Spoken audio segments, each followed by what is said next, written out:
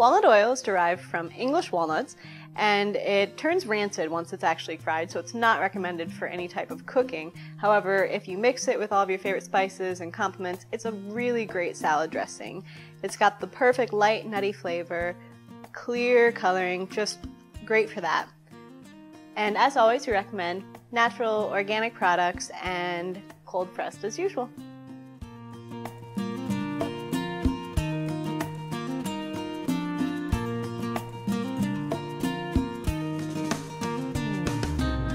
If you'd like to see some recipes featuring this oil, click here. If you'd like to purchase this oil, click here.